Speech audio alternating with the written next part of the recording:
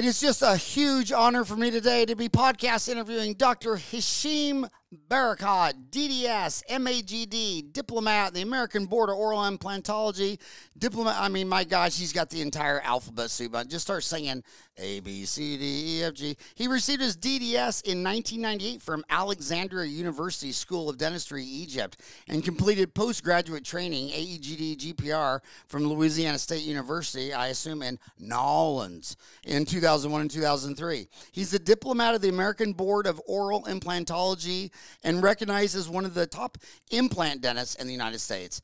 Dr. Barakat is one of just 445 dentists certified by the ABOI in the United States and one of 10 practitioners in Virginia to hold this certification. Dr. Barakat has been awarded mastership status in the AGD, diplomat in the ICOI, which is the highest credential offered by international recognized organization for dentists who have shown experience in dental implantology. He also enjoys lecturing both nationally and internationally about implant dentistry to help increase the education of his fellow dentists. He currently serves as a part-time faculty member at the Medical College of Virginia School of Dentistry. He also served as continuing education chair for the AGD Virginia chapter. And then next to him is Mark Censoprano, Chief OO, Chief Operating Officer, and CMO, Chief Marketing Officer. So he's a Chief Marketing and Operations at Guardian Dentistry Partners. He used to be with Aspen, where he supported the $1.1 billion Aspen Dental brand, which grew to 600 retail practices in 34 states during his tenure. Mr. Censoprano was responsible for all marketing, media, CRM, which is customer relations management, corporate communications, public affairs, employment brand, and recruiting efforts. His advertising, digital marketing, PR, and social media campaigns led to record levels of patient demand, 10 national marketing awards, 100% growth in sales and earning, and 2 private equity transactions within 5 years.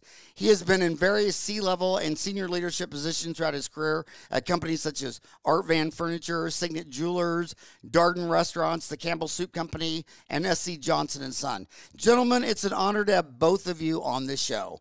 And I just want to say that, you know, you just always got to steal from the best. I mean, if you're running one office and Aspen's out there running 600, if you don't know that they might know something you don't, you need to see a psychiatrist because, dude, they do. You can barely run one dental office.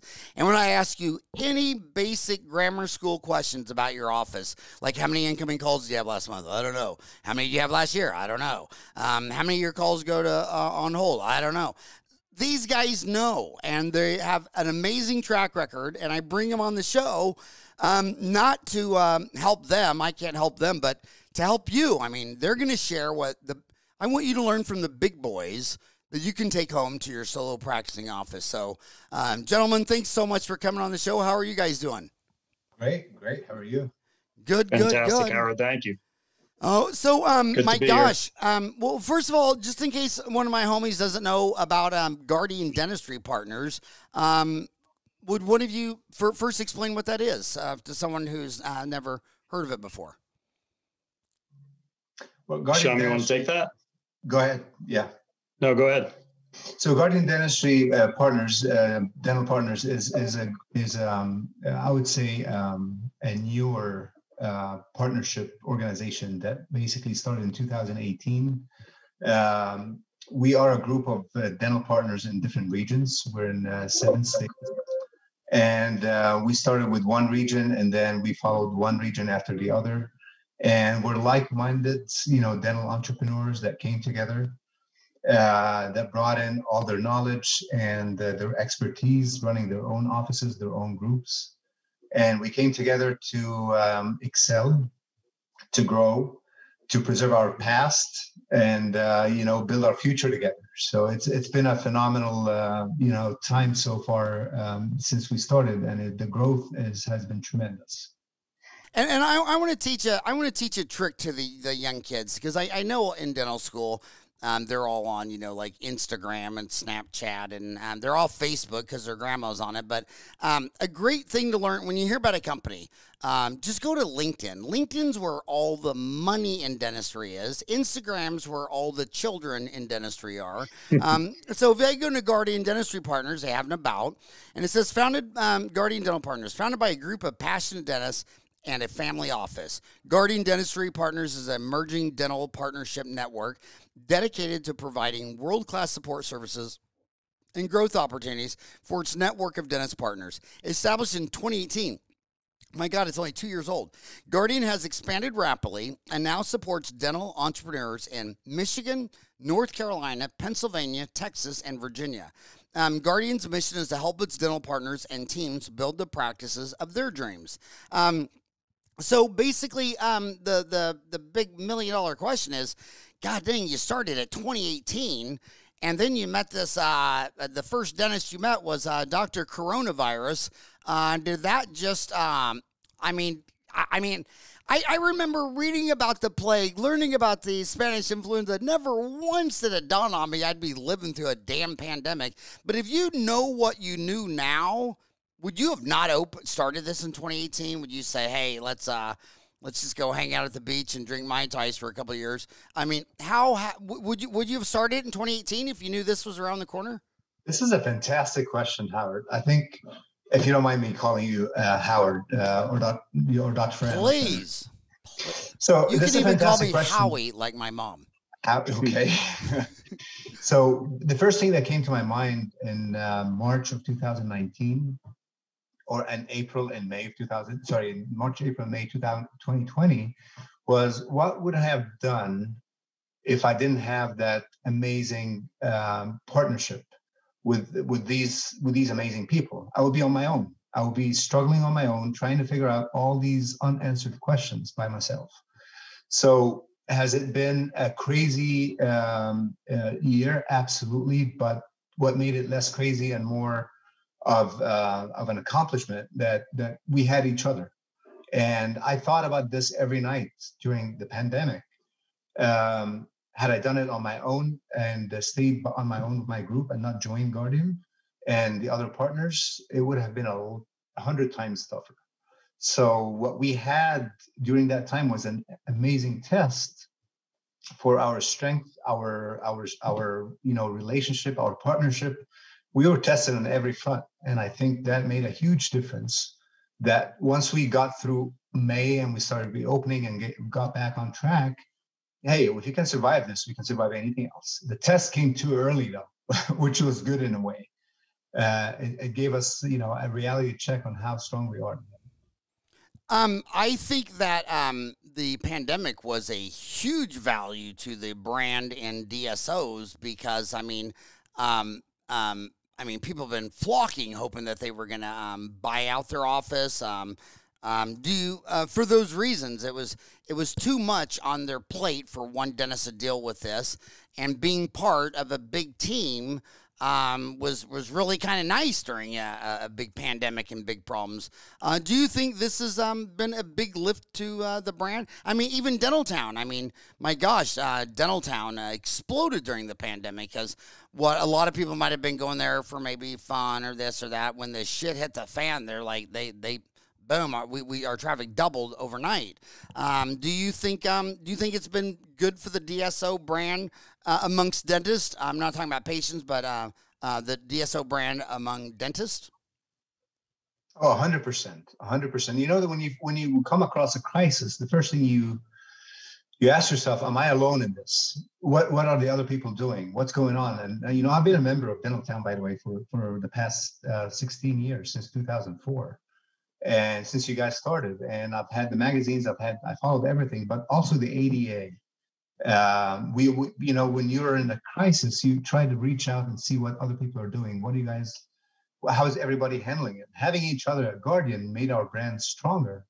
And during the pandemic, actually, we were just launching, our brand and getting started with this. So yes, the slowdown in our operations gave us a chance to regroup and focus on our projects that we just put together. And it was a good time to execute and train our team members. So it came with a huge benefit. And, Mark was on our case saying, hey, guys, let's use that time. Let's go ahead and regroup. Let's focus on what we want to do. Let's go ahead and get our projects done. This is a great time. Let's retrain our team members. So that was a huge deal during that time. And we maximized the time and the downtime we had for ourselves and our team members. I hate to go negative and bring up something negative and all that stuff, but it's an honest conversation. One of the biggest threads on Dental Town is cancel your ADA membership because the guy starts off saying dental offices should have never closed down, and I totally blame the ADA. They majorly dropped the ball. I will never be a member again. I've always been a member of the ADA. I kind of look at them like they're my parents. My parents aren't perfect. I'm sure even my four boys would say that I wasn't perfect. But, I mean, do you think how would you answer that threat on Dental Town? I mean, they're mad, and I predicted on this show that when the shit hits the fan, like your kids, when the shit hits the fan, as a parent, you're going to take some flat. I mean, if I knew when these dentists were in the middle of the pandemic, I said, well, the first person that they're going to take it out on is their mom and dad, the ADA, the AGD. They're going to blame anybody who's in the room. And the ADA's in the room. So how would you respond to that? Cancel your ADA membership because they closed down the dental offices. I would strongly oppose that opinion because this is where we went every single morning. We get the email, whether, by the way, you were an ADA member or not. They were courteous and generous to share the information they had, the updates. The morning huddle that they had every morning. Well, I mean, we went by that. It summarized what's going on with the pandemic and in dentistry. It gave us the updates on the CDC. It gave us the updates on everything. That was priceless. And the communication we received every morning and the updates and the stats and was something that you can't put a price tag on. So I'm not sure what people who said cancel your ADA membership were thinking. I'm a member of the ADA, the AGD, the AAID, and they're great organizations. They have great communications, and it's a great, just camaraderie to have and to feel like you're not alone. So we got a lot of our guidance from the CDC and the ADA, and that was what we communicated to our team members and our partners. And what was hard for me to watch is because and it's not just because I'm Irish, but the executive director is Kathleen O'Loughlin, DMD, MPH. But I mean, as she was, she's been the executive director for 10 years. And she was battling this. Not only is she the first 5-star general captain that I would have thrown behind the deal, but she lost her daughter during this And I mean, these guys taking pop shots at her like they didn't think this out. It's like, dude, when you lose your daughter from COVID-19 and you're a dentist, I'm pretty sure you've thought it out. You know what I mean? I mean, this woman, I even told her, I said, if I lose one of my 4 boys right now, I couldn't go back to work. Hell, I would just go. I would lose it.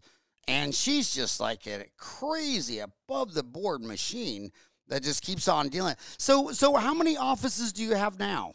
How many are you managing in those 5 states? By year end, Howard, we're going to have 50 offices. So you said, we just started a hot minute ago, 2018, and you asked about COVID. We're blown away and humbled by the interest that we're receiving in little old Guardian Dentistry Partners right now. In terms of I think you hit the nail on the head. The dentists who are saying, man, if it wasn't tough before. Live through trying to run your small practice or your small group through COVID and all the complexity that came with that.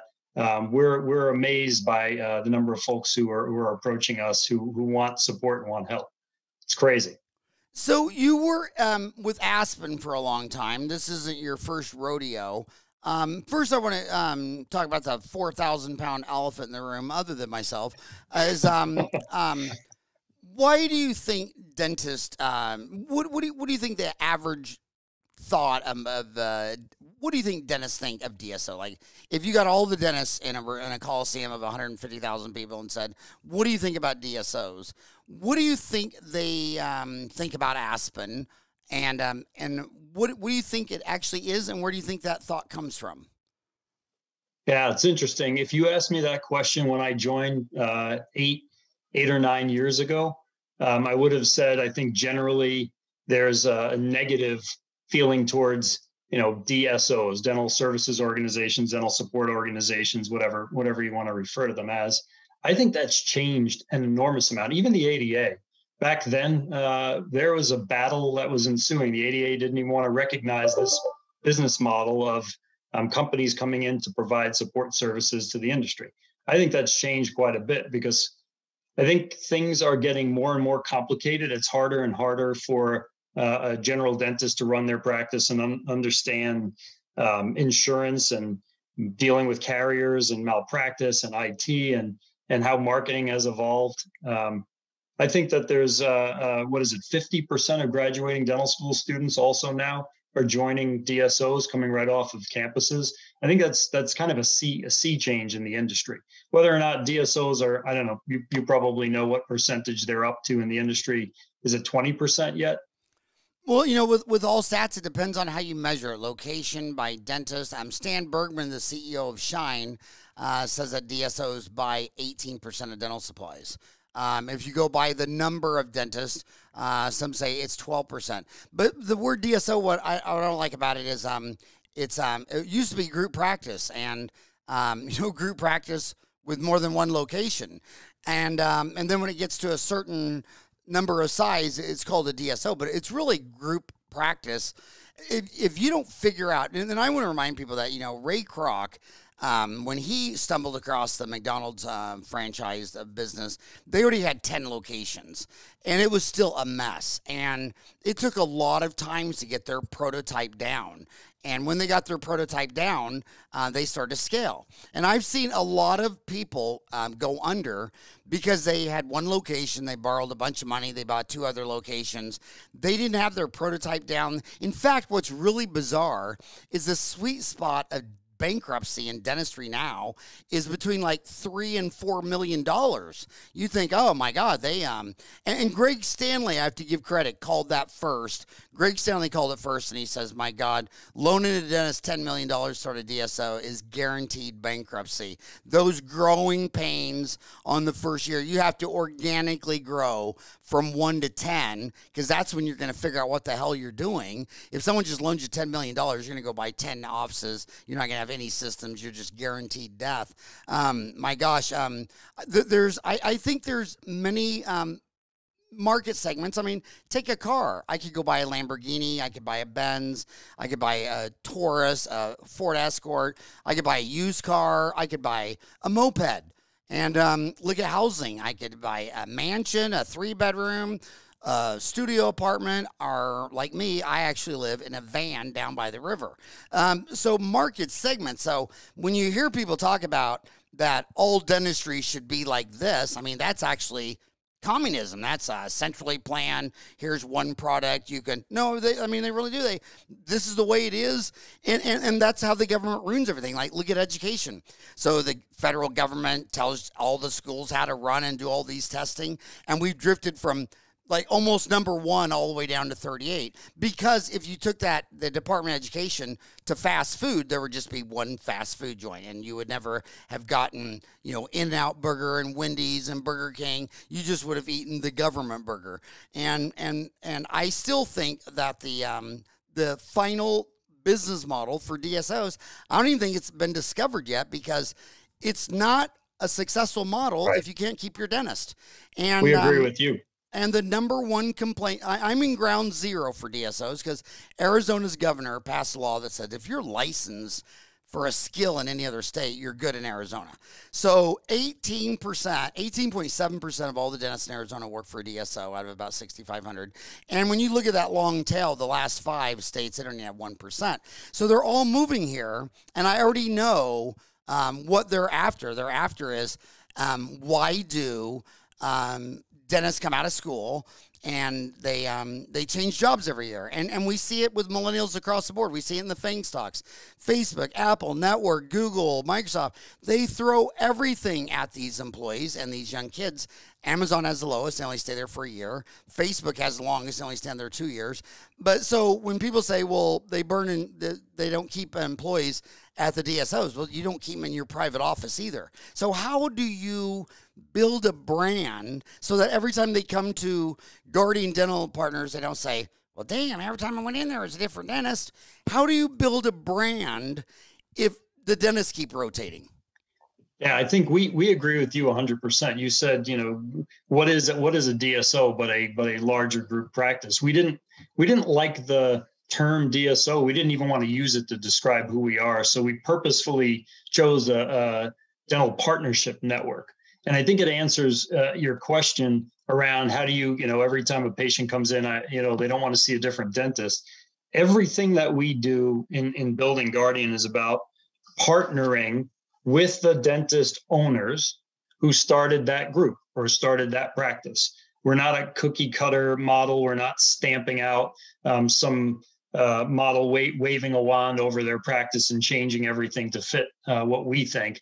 We're moving lockstep with these partners entrepreneurs who want to join with us, and we're figuring out what's best for them. You won't have that dentist turnover, every year or two if they're well cared for. If they're, Dr. Barakat has amazing retention in his practices because he cares about his people. And you can tell stories, Dr. Barakat, about what you do for them. And that's the culture that we're building at Guardian. And those are the kinds of groups also, by the way, that are attracted to us and see that it's a good cultural fit. I don't know, Dr. Barakat, what do you think? Yeah, that's very true. Howard, you know what? I graduated from dental school. I did the residency program. I was supposed to be a periodontist. I got into a perio program and I didn't. 2 months before the program started, I decided to go to private practice. Didn't want to start on my own. I started in a group work. I said, I'll work with them for a year. And my mentor and the owner of the group was a phenomenal dentist, and I stayed 7 years.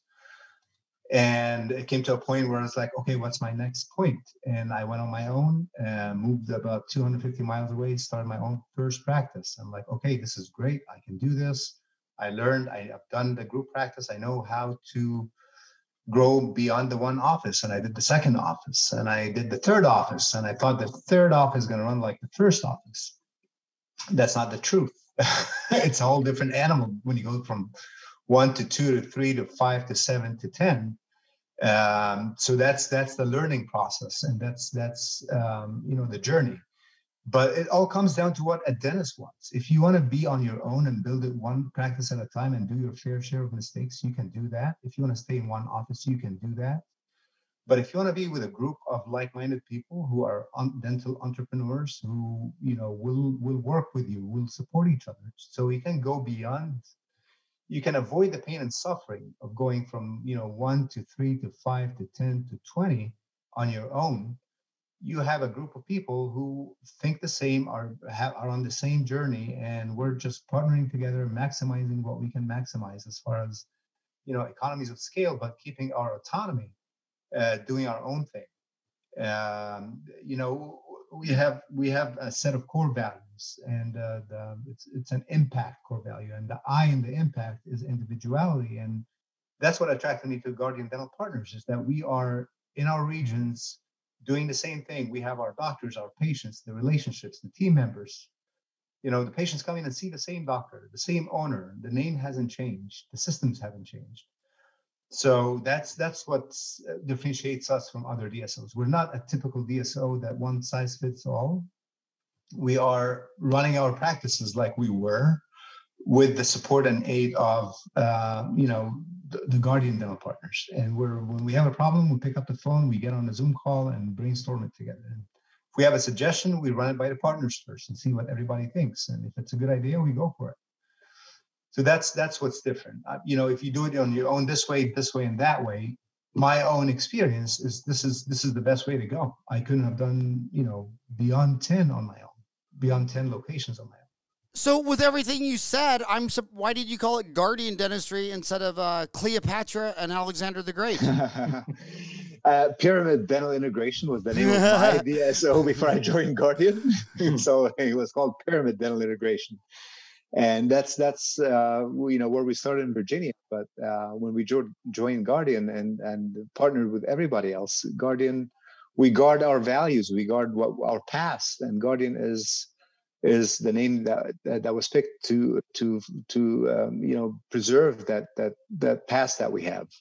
So when you say, I noticed the reason I brought you on the show, and thank you so much for coming on, is how you're trying to distinguish yourself between a DSO and a DPN. So instead of being a dental services organization, you want to be a dental partnership network. And I was wondering if you could expand on that. What does the devil in the details mean by that? What's the difference between a DSO and a DPN? I think that's a pretty important point. It's a couple of letters different, but your question earlier, Howard, about, what do you think dentists think about DSOs? We purposefully wanted to make sure that we're always laser-like focused on our mission. Our mission is to support our dental entrepreneur partners and their teams in building the practices of their dreams. And that takes a partnership, always, a focus on partnership. We have a set of values we call impact. Each letter stands for a value. The P in impact is partnership. It is all about working side by side, hand in hand with the dentist to make sure that the decisions that we make are right for them, not just right for the, whatever parent organization you want to call it. So that dental partnership network is conscious. It's a conscious choice to differentiate ourselves. And, we wake up every single day and the exec team gets on the phone and we talk about, how are we helping support our partners today? What are we doing for them? What have you done for them lately? What have you done for them this morning, today? When we talk about new interests that we have, we talk about what's the right fit for this partner. What can we do to help them? What do they need? We're not gonna partner with folks and put them in a position that doesn't work for them. And that not that every DSO has a culture that is challenging for dentists to join. That's not the case whatsoever. But it's our guiding light. P in partnership. So the long running joke in dentistry that especially my friend Timothy Brown always talks about, that the first four letters of partnership are part. And dentists don't play along well in the sandbox, and it's hard. I mean, with dental supplies, so many dental offices could lower the supplies if you just get the dentist to use the same bonding agent, and you can't even get them to agree that today is Tuesday. So how do you get, if I had to have 50 people all get along together, I would go take over, start an army of young kids under 21, or go work at Walmart, where a majority don't have a high school diploma. But man, once you enter a law firm, dental group practice, even the dental schools, my friends that work there like one day a week, they make their money Monday, Thursday, but they just like to go in and teach the kids, and they can barely go in there and have fun because of all the bullshit politics and all the fighting. So how do you get these guys to form a partnership when they're dentists and the first four letters are part? That's a fantastic question, Howard. I think, the best part, I have worked on my own, and I've worked, to build my practices in my region. And I have come across a lot of DSOs, and I explored all the options. I talked to different DSOs. I've tried to learn their models, see what they have to offer. But the attractive part at Guardian is that when we partnered our region in Virginia with Guardian, and I became the chief clinical officer for Guardian, I knew the challenge was no two dentists will agree to using the same bonding agent. No two dentists will agree to using the same implant. And that's not what we're trying to do. We want to keep everybody's autonomy and individuality the same. What we're trying to agree upon is, if you're going to place an implant, what is the educational pathway to get there? If we want to serve our patients, what is the plan to provide the best services? If you're going to use digital dentistry, what are the tools and what's the training? So we're trying to have high-level conversation with the partners to agree on a plan that, we can execute slightly differently, but we're not saying, hey, we're going to change the bonding agent. We're going to change, everything you have to this, a list of 10, 15 materials or 10, 15 things that we do. But if we find that it makes sense for us to, and all the partners agree to like narrowing it down to the top 5, then we're going to do that. If everybody says, no, I want to use my own material, my own instrument, my own bone graft, my own, et cetera, then fine. And that's the beauty of doing that partnership and having that conversation. Yeah, Howard, we've won deals versus the bigs, who I'm sure you've had on your show, who have written bigger checks or offered bigger checks. But I think the answer to your question comes down, and I know it's kind of sometimes sounds a little squishy, but it's culture. I had a very, very senior leader at one of the organizations, the bigs that I knew, who used to say how culture is a bunch of touchy-feely BS, and values and mission and vision and all that stuff's a bunch of garbage. And I don't believe that. Dr. Barakat doesn't believe that. Our family that founded us doesn't believe that. Our family of dental entrepreneur partners who founded us and contributed equity into the company believe that there's something special about having the right culture. And the right culture, you said P, that the first 4 letters are part, and dentists don't necessarily like to all agree and get along. That's okay. The I in impact and our values is individuality. It's okay. We actually like people to have differences and differences of opinion. We're going to be better. Dr. Barakat says 1 + 1 = 11, which I love. We're going to be better when folks are able to come to the table with their own thoughts, their own opinions. We have the T in impact is transparency. We have really good, healthy debates and conversations.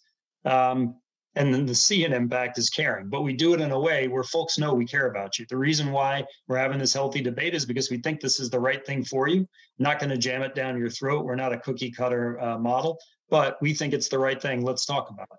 If you don't want to do it, hey, that's okay. But we're here to try to support you the best way possible. And when sounds fluffy, but it's real. No, when you talk about your the I in your impact statement, what is that? Is that your mission? Is that on your website? It's our values. Yeah, if you go on our website, that's our values, impact. So our values. So it's impact. So I is individuality. Our differences make us stronger, and we love having people bring the best of themselves every day. The M stands for mentorship. We help each other learn and grow, whether it be through clinical, departmental, or personal relationships.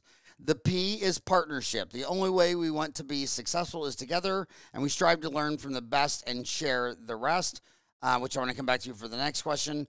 A is for action. We relentlessly pursue continuous improvement and take pride in doing things right and in doing the right thing. C, caring. We care about lives. We care about families. We care about the world.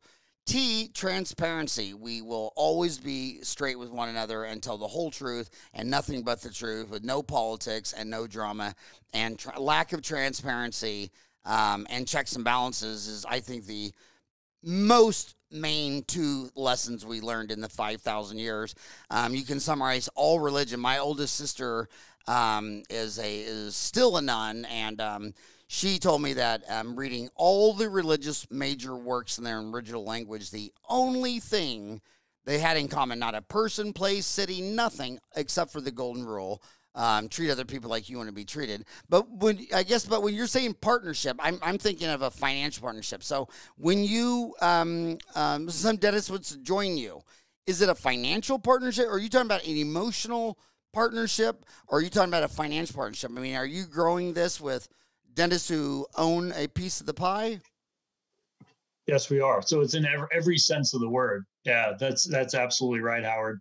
Our dentist partners who come on board have skin in the game. They feel like they're owners of their business because they are owners of their business. They continue to own their practices. We have an expression on our website. We exist to preserve your past and protect your future. And preserving your past means you're going to continue to own that practice and treat it as if it is your own, because it still is your own. You're going to have an equity stake in your practice or in your region, depending on what you're interested in. If you say, hey, listen, I want to become a bigger leader in the region, I want to help lead other doctors, train other doctors, the partnership definition that we have is, okay, let's talk about that. What's the right fit? How would that work? How many days are you in the chair? Do you want to get out of the chair? Should we help you get out of the chair? So it's not only a financial arrangement in terms of partnership, but it's the way we work together as well. And what need are you meeting, do you think, with these dentists when they're looking for this? What do you think's driving it? I mean, what do you think? What needs are you meeting? Why is this successful? I mean, you're coming up on 50 offices. I know.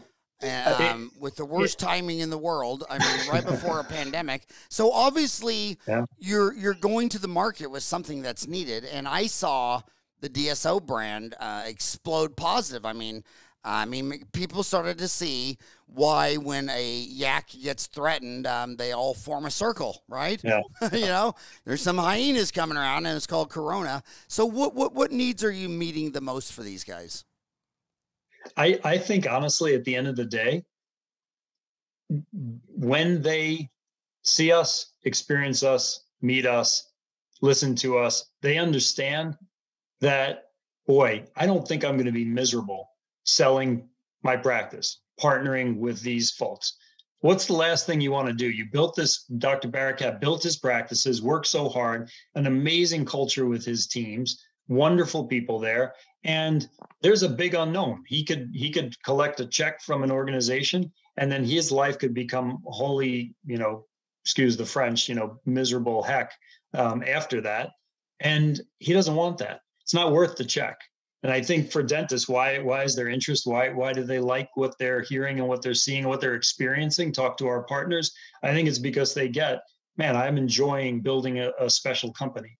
This network, the partnership network, is truly like a family. And folks here are working together to the best of their ability to try to build something special because we want to have an impact, a positive impact in the industry. It's why we're doing this. And the family who founded us, that's what attracted me to the company and why I joined, is because I could feel that they truly care about doing the right thing and really care about the dentist and care about the partners.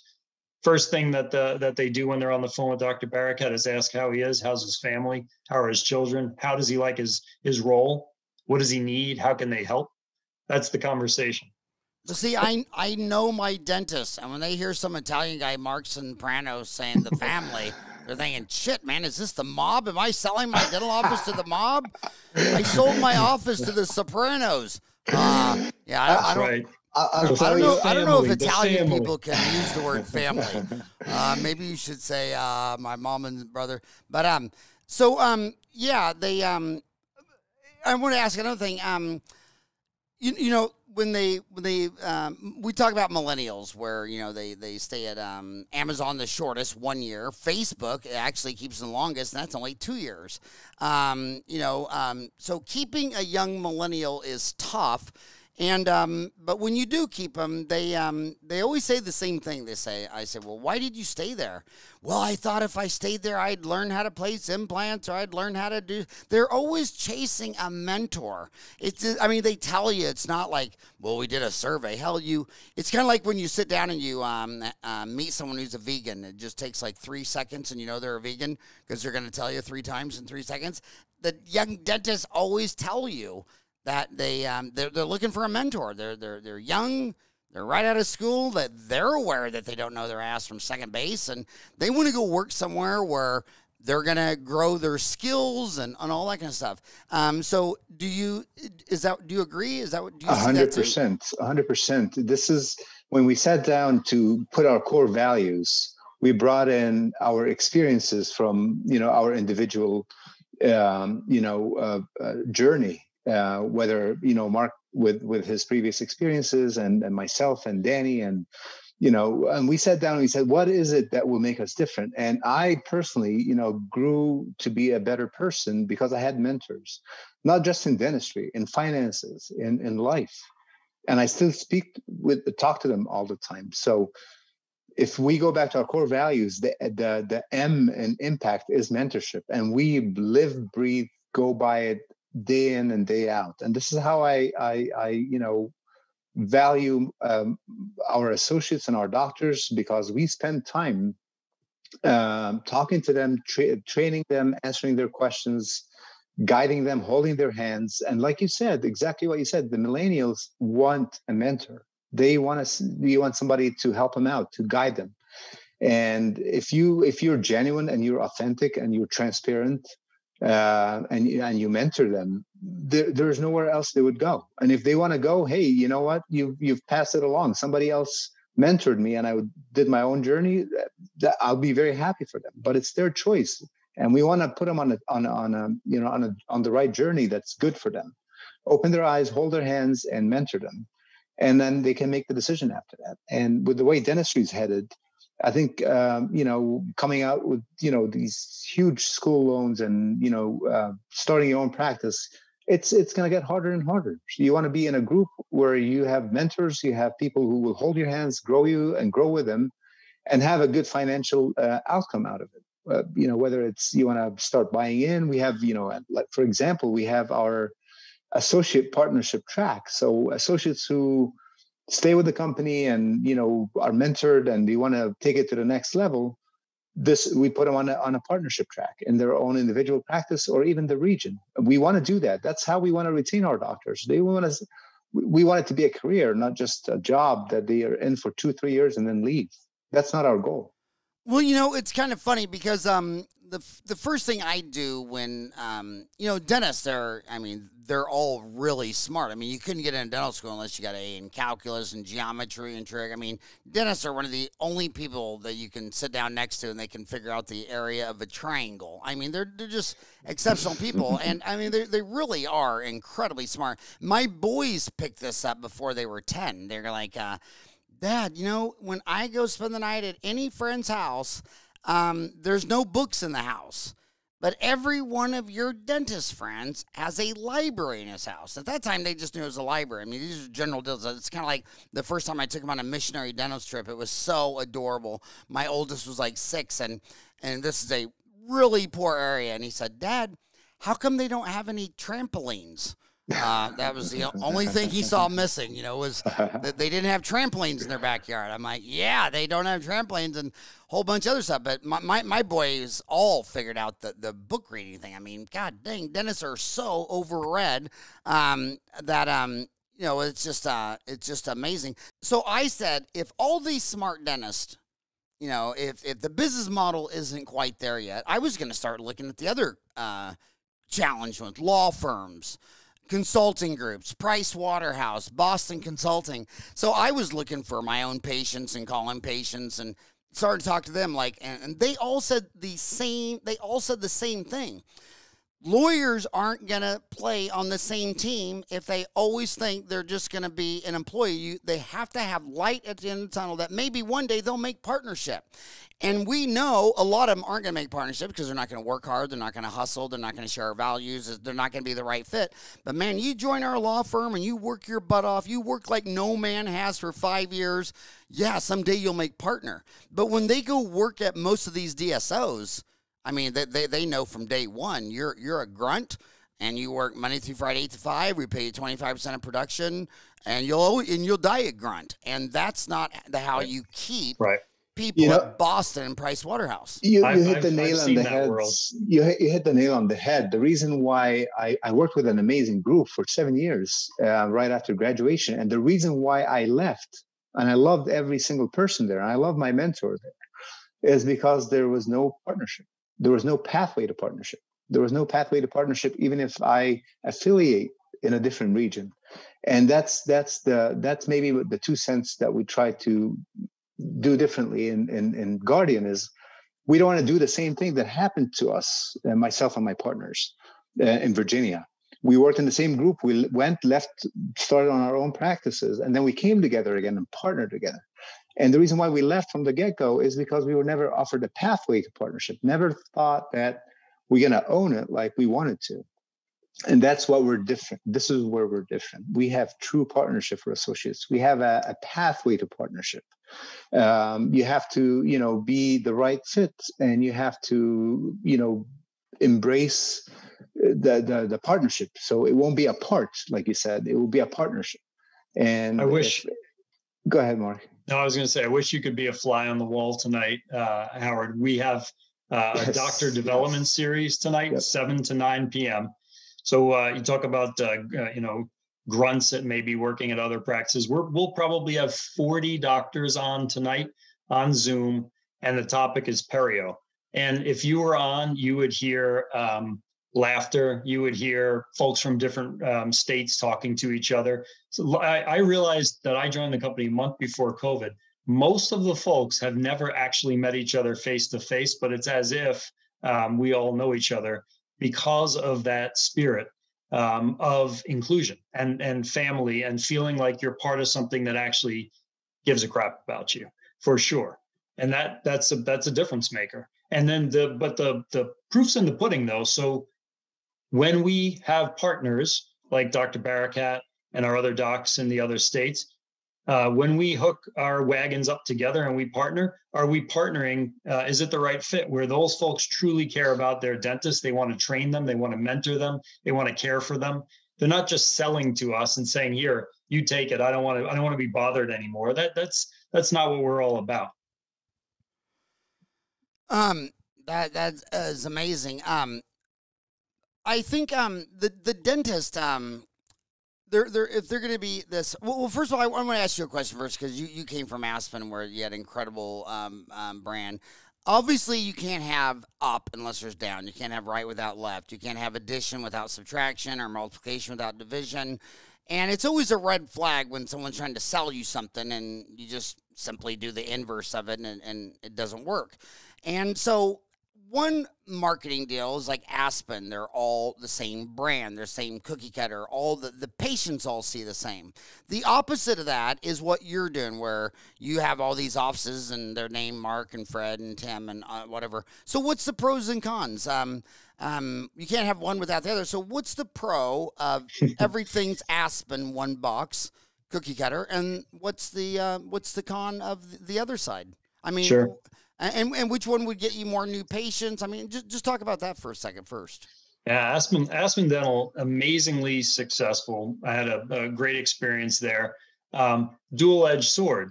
The fact that you can market and build brand awareness for a single brand in the market, so you can build 18 practices in Atlanta and spend a bunch of money in marketing, and it benefits all 18. So you can outspend the individual mom and pops by a mile. And that's a positive. The flip side of that is when something not so nice happens, it could take the entire ship down. The week that I joined Aspen Dental, there was a special that ran on PBS Frontline called Drilling for Dollars. And the whole special was about how Aspen Dental is ripping people off and is charging folks too much money, over treatment planning them, selling them things they don't want. Pros and cons. But on the on the flip side, and most of, I guess, the DSO models are probably non-branded, I would imagine, in the country. It's okay. Dr. Barakat started the Smiles Group, and in Pennsylvania we have Affordable Dental Solutions. We have Fresh Dental in North Carolina. Folks take a lot of pride in those brands, have built them up in their markets. And who are we to come in and say, you should change that to some, parent corporate brand because we have better marketing efficiencies. The downside is it's a little bit harder to build awareness. The downside is, we've acquired practices where it's named after the dentist who eventually wants to retire. So we will have to do something about that. But our business model is preserving the past, protecting the future. It's okay. It's okay if you have different brand names. We're not going to change that on you. You built it up. Your team members, your doctors take pride in it, and we're going to support you. And we can be successful. You asked about driving patient traffic. We're doing pretty well right now, driving the traffic that we need as a company across the board coming out of COVID. Knock on wood, we're feeling very fortunate that we've been as successful as we are. And Aspen Dental is a machine, and it can drive a heck of a lot of patient traffic. Whether or not those folks will continue to come back and they'll be patients for life, don't know. It's potentially a bit of a different experience that you get when you go into an Aspen versus Dr. Barakat's Vienna Smiles location. Yeah, and I would tell the kids, he said something great. He said, it's a dual-edged sword. It cuts both ways. And I'm here to tell you that that's how the universe works. The universe, I mean, is up, down, left, right. You can't have hot without cold. So you're always asking me when you're young, well, is this right, or do you think that's wrong? I don't go with right and wrong. I go with, what's the trade-off? Everything has a trade-off, and if you're not aware of the trade-off, I assure you only one thing, you don't know what you're doing yet, and just keep studying more, because everything has a trade-off. And what he just said is everybody's named Aspen. It lowers your marketing costs. You spend less money marketing, you drive more traffic. The bad news is when shit happens. I mean, if you have a barrel of apples, one of them's going to be bad, but could you imagine in 2012 when Frontline comes out with a big story, patience, pressure, and profits at Aspen Dental? That was 8 years ago. And I also want to say something else to a lot of dentists who get mad at me whenever I post something bad about dentistry. They want me that I'm supposed to be some shield for dentists and, all that stuff. The reason I show it to you is because your patients are seeing it. And I don't want you to be sitting there blindsided and say, oh, did you hear about the dentist that did that? And you're like, what? But people are always saying that. Why do you post this shit? Because PBS posted it. So PBS can run with the story, but little old Howie can't. I mean, are you out of your freaking mind? When something makes the front page of the LA Times, don't ask why did Howard post it. Ask why the hell the LA Times posted it, and your patients are going to see it. But hey, were you there, Mark, during that time? Yes. How do you? My gosh! First of all, congratulations. I figured you'd be in the Betty Ford clinic by now. I mean, could you imagine my little snowflake dentist if they made it on the TV like this? I mean, they whine over a review on Yelp. I mean, it's like, oh God, when they start doing that, I'm like, what? You got out of dental school and you didn't know that 1/4 of the planet humans are batshit crazy. They cry over a Yelp review. I mean, seriously, and some of them are still crying a year later. You survived PBS Frontline, millions of views. Everybody talked about it. It was 8 years ago. It seems like yesterday. So what do? Do you go into bunker mode? Do you say, like some people say, well, if you stir shit, it makes it stink. So just everybody lay low, say nothing. And America's attention span is about 8 seconds and just let it blow over and come back up. How did you handle that? What was your strategy when this happened? Maybe counterintuitive, and you said that for every hot, there's a cold. I focus first internally. I know that sounds probably crazy, which is PBS Frontline's out there. They're running this special, and my goodness, you've got to go out there and make a counterclaim. Started internally. Started with, hang on a second, is that us? Is that what we're doing? Is that the culture that we have? What are our values in this organization? And went on a learning journey to understand truly when everybody gets up in the morning and comes in and are having their best day, what does it feel like? Why do they get up every day? Why do they do what they do? So we rebranded, kind of refocused the company. It launched a new mission, vision, and values for the company, sort of rebranded internally in terms of rallying folks around, hey, this is who we really are. And that preceded our external messaging by 6, 7, 8, 9 months.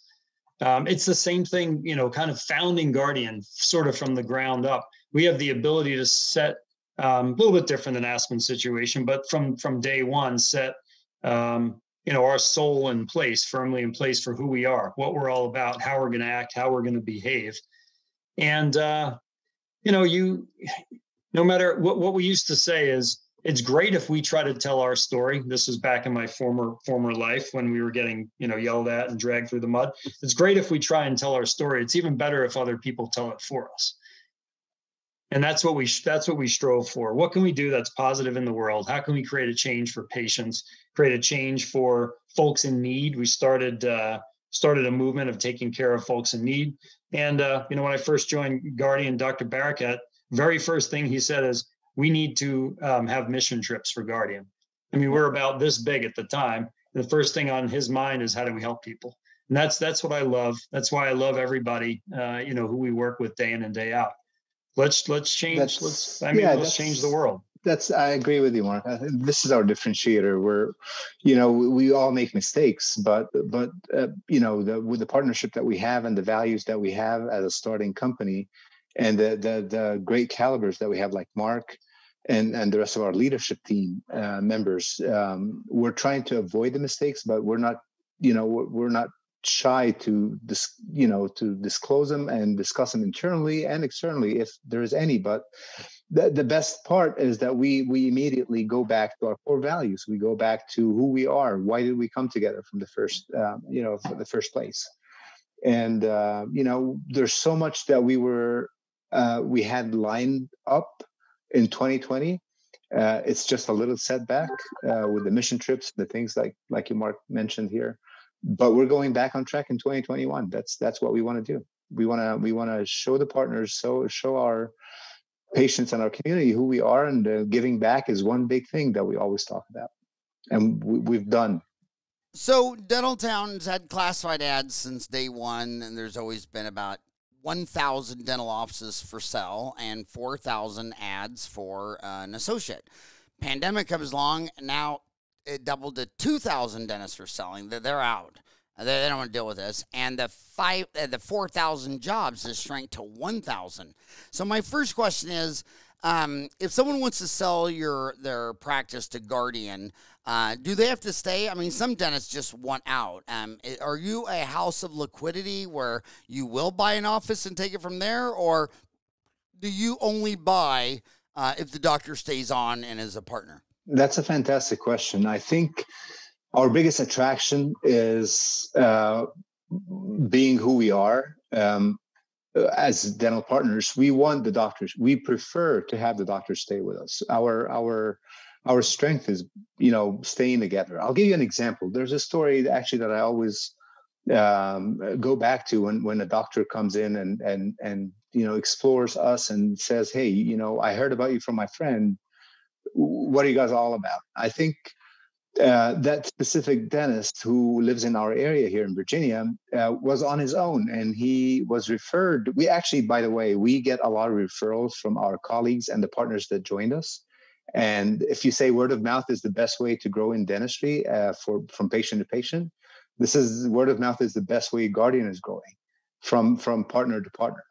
And people hear about us and they approach us. So we were approached by this dentist who said, "What are you guys doing differently? I'm tired of running my own practice. I want to be part of you. Are you guys going to want me to stay on board or not? What are you guys all about?" So after going through our core values and who we are and what's going on, and he met other dentists that rolled their practices with us, it made perfect sense for him to come over, bring his patients, bring his space, and join one of our locations. So we merged his practice to ours.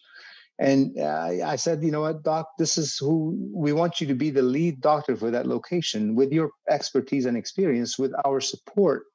Let's just grow bigger." So we would love to have doctors that join us, whether with their own practices or join us with their groups, and stay on board and pick what they want to do. Do you want to work 3 days? That's fine. Do you want to work 2 days? That's okay. Do you want to work full time? Absolutely fine. But we just want partners and doctors joining us that would stay and contribute. They set their own schedule. They set what they want to do, what they don't want to do. But it's always better for us as a group of partners is to have partners that can come and join. Yeah. Don't you agree with that, Mark? Yeah. I don't think, Howard, to answer your question, I don't think we're in the business of just providing liquidity, buying a book of business or buying, the assets, chairs and equipment. I think we're in the business of investing in people who are the right partners who can help us build something special. At least at this point right now, we're super young. We're a whopping, nearly 2 years old now. So, will that change in the future? Maybe. But right now, we want folks to come on the bus who want to create some change and build a special organization and truly be partners, build up our network. Okay, so if you're my homies know math. I mean, they want to know, is it EBITDA? Do you have? I mean, is there an exact formula? I mean, can you tell your formula if someone's thinking about becoming a partner with you guys? What is an exact formula? I think it's not an exact formula only because there's different pathways to structure equity. We don't force a doctor to roll over. This is the percentage you must roll over into the organization. We have our structure of our deals can be, hey, if you want to partner with us and you want to roll over this much equity, fine. This much equity, fine. If you want to structure it where you want more cash up front, you want less of an earnout. We have these conversations. These are negotiations or just finding the right fit. Ideally, we'd actually want folks to have more skin in the game, because I think the more skin in the game that they have, the more committed they are to continue to lead the practice so successfully, which is what got us interested in the first place. But from an EBITDA multiple standpoint, there are folks right now in the industry, and this is the T in impact, transparency. We're not really happy with folks who are being, let's just say, below, not above board with the dentist. They will throw a lot of complicated math at the dentist that might look great. In fact, we just, brokers will bring us deals and they'll help us understand what some of them look like. They'll try to lowball the dentist, but make it look like they're not. And that's not what we're all about. You will know absolutely clearly, here's your EBITDA. Here's the multiple that we're offering you. We're not counting your compensation in that. We're not counting your 401k in that. We just heard about a presentation that was made where everything in the sun was thrown into the number to make it look better. That's not right. Our multiples will be competitive. We may not be the biggest check, but you know that you're going to be part of something special moving forward. And one major thing that attracted me to Guardian, and that, Mark, I know this was a huge point when I first met Danny and the managing partners, was the first thing they said: our dollar is as green as your dollar, or your dollar is as green as our dollar, which means there is no game. There's transparency. You put in X, it's equivalent to the X that we put in. There is no, convoluted formulas to minimize the doctor partner's share compared to the actual founders of the company and the investor, the family office. So that was a huge attraction, because I looked at different models and it was so convoluted, confusing. This was very transparent and it was clear, and we honor that, and that's a huge attraction.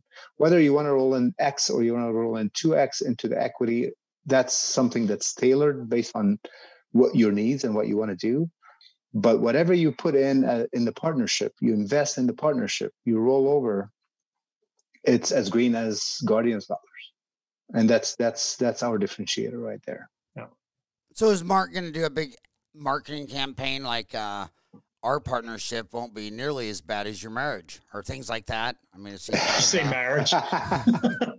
If you think your marriage is bad, yeah, it's it's tough because I tell young kids they're trying to go get a job. The dentist, a lot of times they'll call me and they'll say, "Well, I got out of dental school. I went back to my small town in nowhere, Arizona, and there's 2 jobs available, and one will pay me 25% and pay all my bills. The other will pay me 30%, but I got to pay half my lab bills. Which one would you take?" And I'm always like, well, you said the culture. I'm like, well, does one dentist have staff that's been there 10, 20, 30 years, and the other office no one's been there too?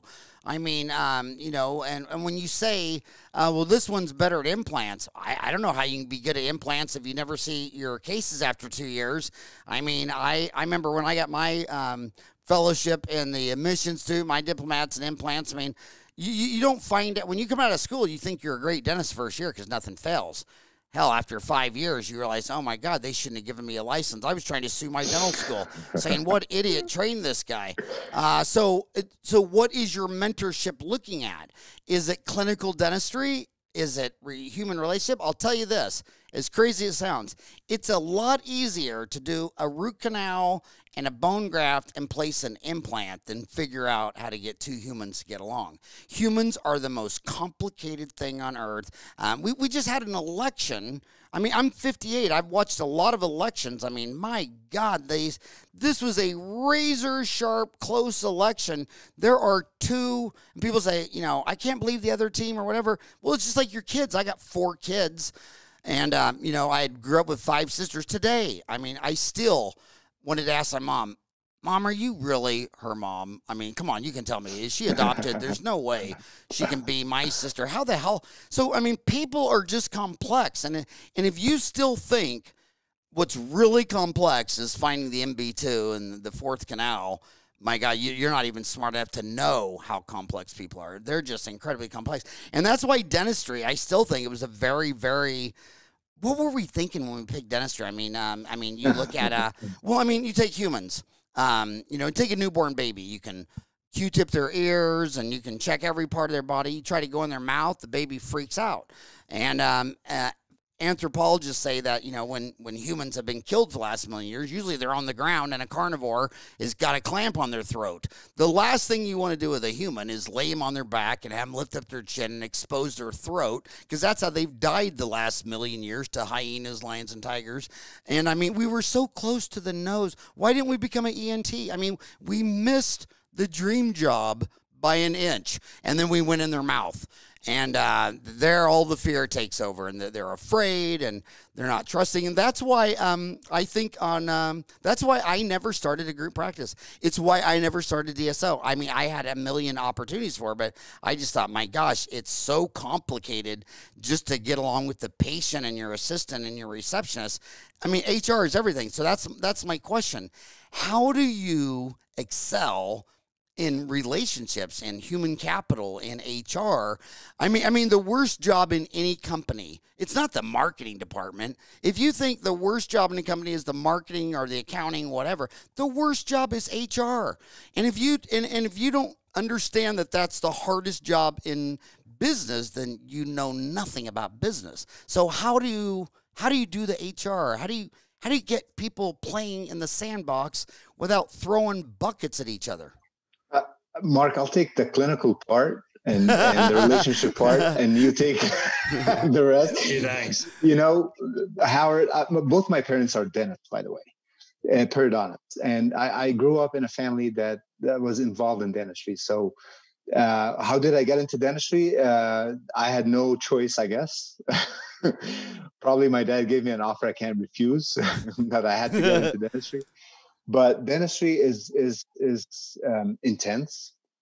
It is, tedious. But yes, you can teach a dentist how to place an implant, and number 10 implant is going to be better than number 1, and number 100, the 100th implant is going to be better than the number 10. The relationships that we have with our patients is what makes us successful. We are in the relationship business. Yes, we are very skilled, doctors and clinicians. But what makes an exceptional dentist from a good dentist is the relationship they have with their patients. And same goes with the team members. So one of the things that we are in the process of doing, that I did in Virginia, and I think this is a great thing that all of Guardian is implementing as we speak right now, is we're sitting down with individual team members and saying, trying to sit down with them and say, what's your genius? What's going to make you special? What are you after? Do you want to make money? Do you want to be a better parent? Do you want to be more, financially successful? We sat down with our team members and we said, what's your genius? What is it that you're good at doing? What is it that you like to do? And if you get the intersection of both, that's your genius. If we can get people to work around their genius, this is how you eliminate all the drama and all the craziness that human beings have sometimes. This is not a one-time task. This is something that you revisit all the time. If you get people to work in their genius, people will like to teach, and they're great dental assistants. Well, can you teach other dental assistants how good you are? Can you take what you have in your mind and, teach it to other people? Oh, I love to teach, and I'm a good dental assistant. I'm a great dental assistant. So why don't you do that? How do you feel about that? Oh, I love it. And now it's not work anymore. There's no craziness anymore. And you're transferring that culture across different regions. And that's the beauty of what we have. What's working, we're doing best practices among our regions. And what's going well with human beings and human relationships and patient relationships, we're taking the best practices and taking it to the other regions. Say, hey, North Carolina, what do you think of this? We're doing this, or Michigan, or Pennsylvania. Try this. It has worked really well for us. We built the team lead. We built these relationships with our patients. It's a relationship business with our patients. It's a relationship with our team members. And that's what makes us different. And that's what I learned from my mentors, from my parents, and from my previous experiences. That's what my partners know, and we're trying to get the best practices. So the fact that your mom and dad were both dentists and you're a dentist, did you stop and have yourself sterilized so that this recessive gene wouldn't be passed on again and again? Do you think it was a genetic recessive gene, or did you decide to reproduce that offspring regardless? I'll tell you one thing. Both my parents are periodontists, and they're still married to this day, as far as I know. But the one thing I knew in my genes, that I don't want to marry a dentist. I wanted to marry somebody who's not a dentist. So if there's one thing that I wanted to change, because they graduated the same year, they got married, they did their specialty, graduated the same time, and got their PhDs the same time and same day, actually. But it's hard. It's hard when your partner is doing exactly what you're doing, and they decided to work separately in separate offices to have that break from each other. But I think having my partners and what we're doing right now, we basically have to communicate. We have to talk. We have to brainstorm all the time. What's working for you? Are you in your genius? Are you doing what's best for you that reflects on the rest of the team members? And that's the process that we're trying to integrate. So if you think individuality, yes, we make our own decisions on our composites and our bondings. But what is the action part? What are we trying to do to get us to a different place? We're trying to take action, sit down with our team members, take the time to find their genius and help them grow it. And that's where we're headed with this. And Howard, it would be boring if people weren't crazy, wouldn't it? Oh, absolutely. And you're right. I mean, drama's fun. They're the life of the party. I don't know if I'd want to have them be my assistant during a root canal. But what is the so you're telling a kid out of dental school, first of all, I mean, nobody in private practice wants to hire these kids out of school. And that's where I see, I can call red flags the bullshit where, where I remember back in the 80s, you come out of school, all the cosmetic dentists, they show these crowded cases, then the next slide, all the teeth are filed down for a PFM, and you're just like, oh my God. I mean, we're talking about discoloration and crowding. Now I'm looking at like 10 rice kernels, upper and lower. It's like, to me, I was shocked.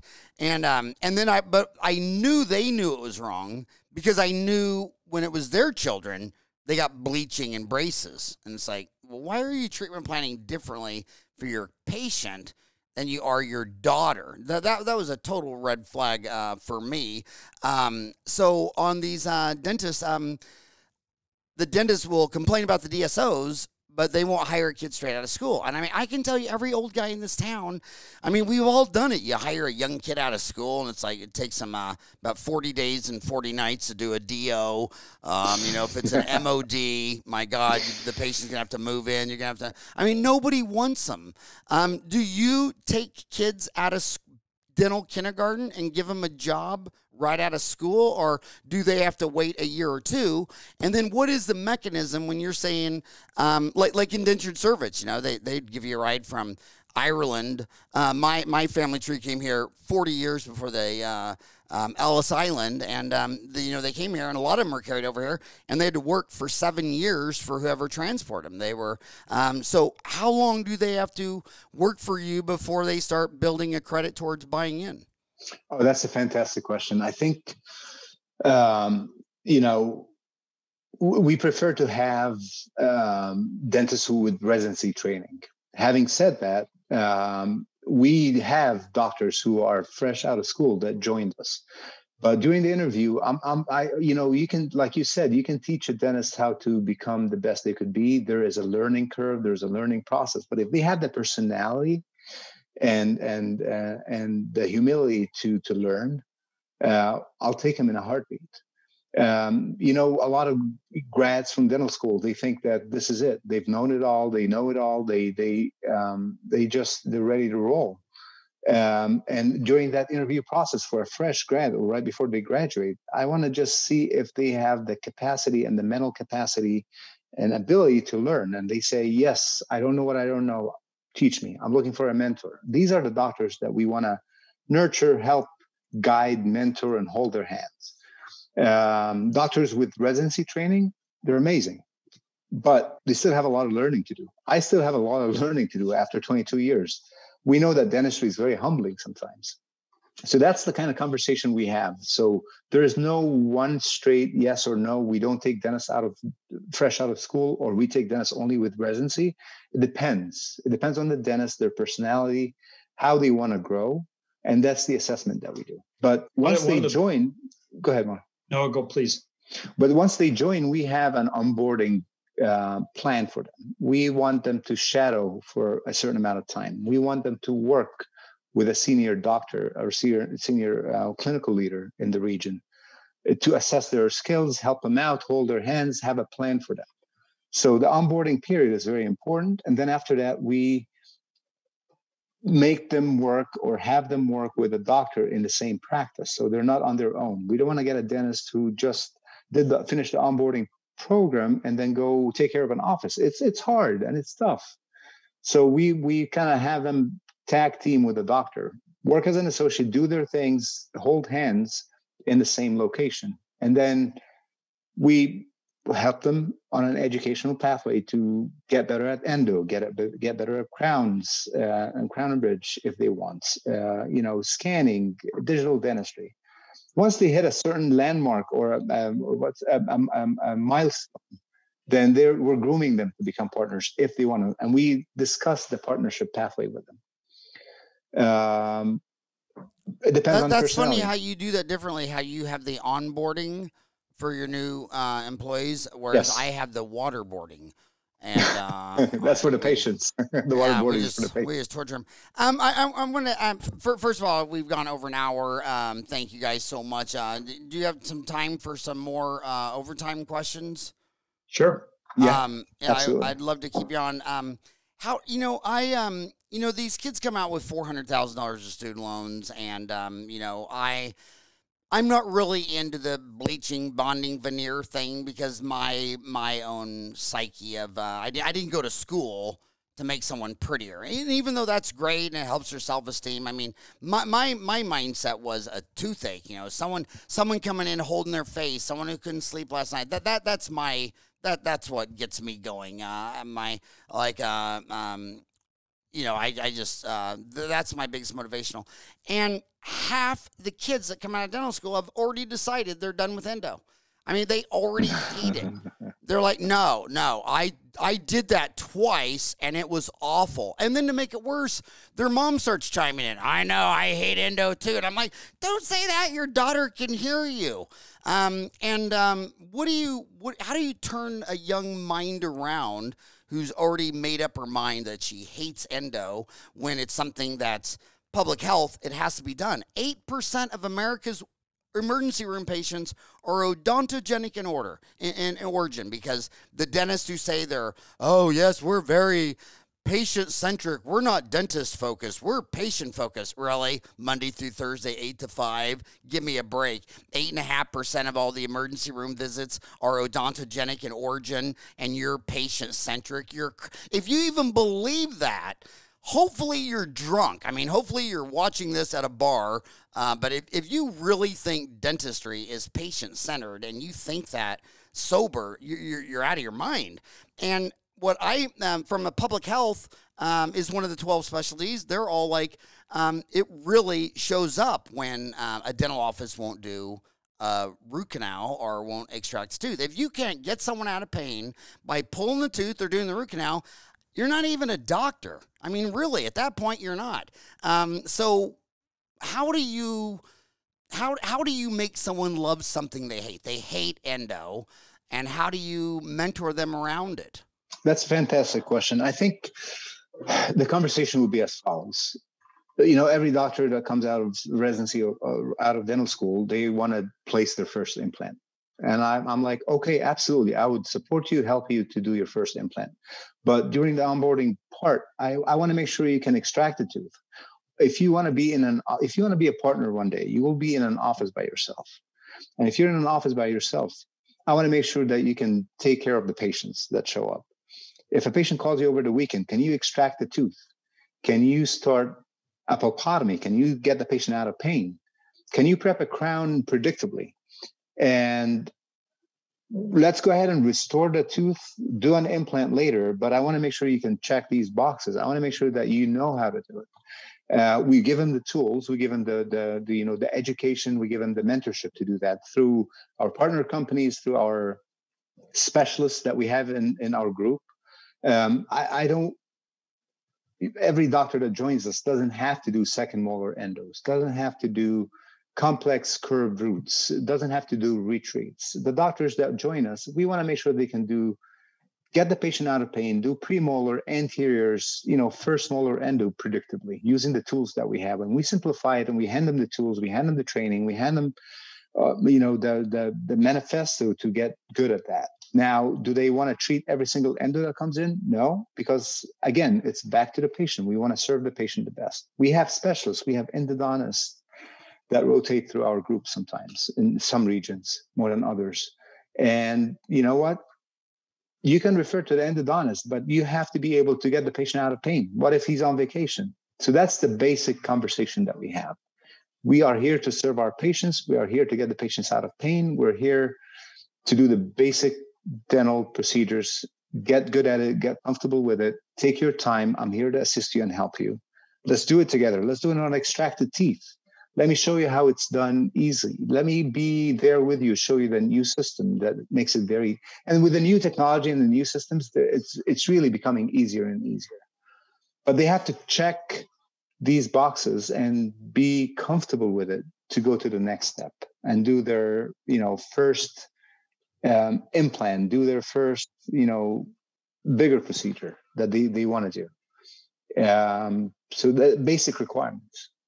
You have to drive in the side streets before you go on the highway and before you travel interstate. That's basically the conversation that we have. And I like that on the implant deal, because a lot of dentists say, well, I think I should pick the system before I start learning about implants. And I said, well, that's not how they did in driver's ed. I mean, you learned how to drive a car.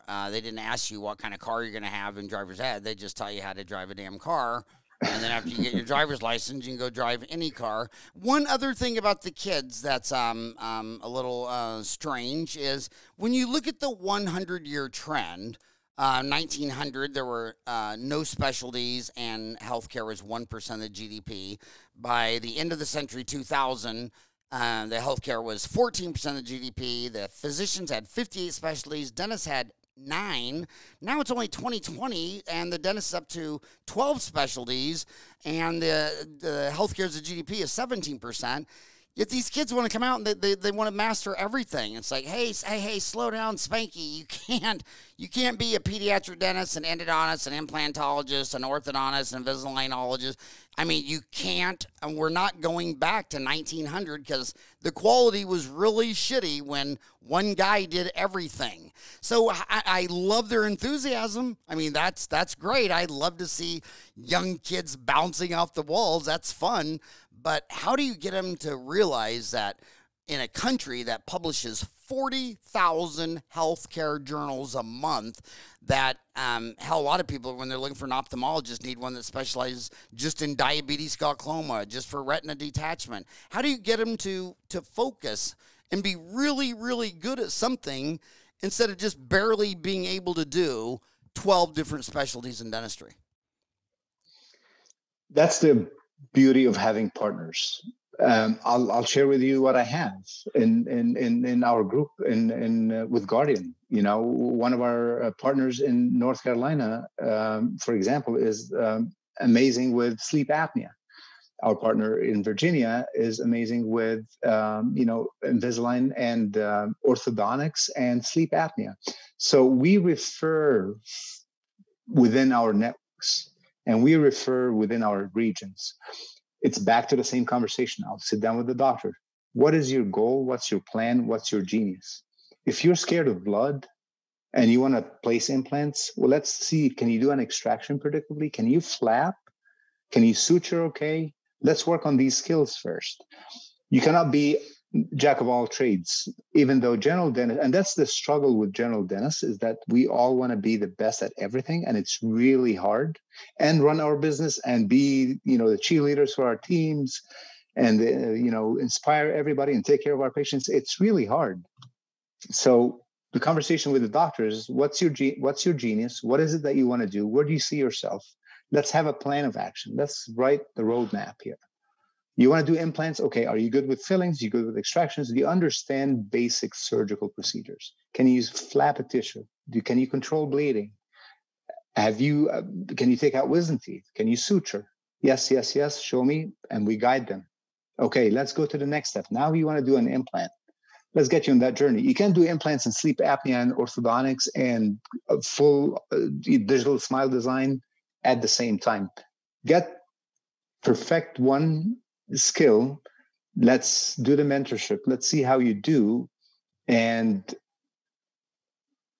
take a moment to celebrate this and share it with your partners, share it with the other associates. Tell them, hey, I got this extensive training in that specialty, and this is the amount of time and effort I put in. If you have a case you don't want to do or you can't do, refer it to me, and I'll refer what I can do as far as, second molar, endos, to you, that now you have a microscope in your office. So we refer from within, and we have specialists also in our group that help us out and mentor our doctors. And they know by mentoring our doctors, help mentor our doctors, they're getting more referrals. I'll give you an example. At 7:00 tonight, the perio lecture is by the periodontist in our group in Pennsylvania. He's teaching all doctors some principles and sharing some amazing endo-perio lesions, some gum graftings and implants. He knows, and he believes that by teaching the doctors to do the right thing, they will do what they're good at doing, and that's not going to cause harm to our patients and serve our patients, and they will refer to him what they can't do. That's the whole purpose of that network that we have. And that's why we're teaching our doctors. Focus on one thing. I'll help you. I'll mentor you. Refer or ask for advice or take care of the patient by referring that patient to your colleague who's right next door, who can take care of that patient better than you. And we're in the business of serving our community and our patients. And that's what we keep reminding our doctors to do. Well, I'll tell you what, my gosh, thank you so much for coming on this show. Thank you for staying on overtime. And thank you for all you're doing for dentistry. I've noticed during the pandemic, like say on Dental Town, there was always 4,000 ads for jobs available and 1,000 guys wanted out. Now there's 2,000 practices for sale, and there's only 1,000 for jobs that are doing it, and it's only group practice. I don't like the term DSO because it doesn't make any sense to me. I mean, DSO, you first need to become a group practice and figure out all of that, the leadership, the mentorship, and then you have to go to a second location. And I just think it's just very telling how the sweet spot of bankruptcy now, when I got out of school, it used to be, a dental office got so small that it went bankrupt. Now it's between like 3 and 4 million. They borrowed a bunch of money and they bought 2 or more offices and they overexpanded. They don't know what they're doing. They didn't have the systems, and it seems like now it's they get too big and fail. And dentistry is just group practice, and you're gonna have everything you learned in kindergarten, get along in the sandbox. And now now I got 6 grandkids, and it's tough, trying to teach parents, okay, this kid doesn't understand the concept of sharing. It's 2. If you want this child to share, why don't you teach it geometry? Let's sit down and teach it calculus. The relationship stuff is the hardest. And I always thought that was weird about school, where you graduate from high school and they taught you all this arcane stuff that no one uses, but the kids, they don't even know how humans work, how humans function, and how they operate. But this is what I want to say at the end of the road. When you're all sitting out there debating whether you believe in indemnity insurance, cash practice, or PPOs, or HMOs, or whatever, or when you're telling me about, solo practice, group practice, DSOs, whatever, or what you think of Blue Cross or Blue Shield or Aetna or whatever stuff, put all those numerators on the top, and then it's all going to be divided by a denominator called the patient. So I don't want to hear what you think about what Delta versus Blue Cross or DSO versus individual or DPN or whatever stuff. You keep one eye on the patient and one eye on cost, or there are 8 billion people on earth who will not have the freedom to afford to keep their tooth. And it's not about the dentist, it's about that patient. And all the dentists, all the technology companies, all the insurance companies, whatever, we're all working together for the patient. And it's patient-centric. And if you want to tell me, if you want to get out the world's smallest violin and tell me how this is bad for you, I don't care. I mean, there's 8 billion people, and you're a dentist, and the number one disease in the world since they started measuring it has always been dental decay. Only 5% of Americans will see a chiropractor. 100% of earthlings will see the dentist. And it's not going to be pretty. It's because they're in pain. So everybody in dentistry, everybody in the value chain, everybody, I don't care if you make dental chairs, burrs, or do cleanings. I don't care what your debate is about dental therapists versus hygienists versus expanded. I don't even care. My question is, why are 8.5 out of every 100 people at an emergency room from odontogenic in origin? That's us people. We're dropping the ball. And anybody who is trying to make that ball better, faster, easier, higher quality, cheaper, whatever for the consumer is my friend. And that is you, my man. Both of you guys. Big fans of you. Thank you so much. Hisham, Barakat, DDS, MAGD, and his mafiosa friend from the Sopranos, Mark Censoprano, Chief Operating Officer. Thank you guys so much for coming on the show, and thank you for all that you do for dentistry. Thank you very much. Pleasure, Howard. It was a pleasure. It was a real pleasure. Thank you, Thank sir. you so much.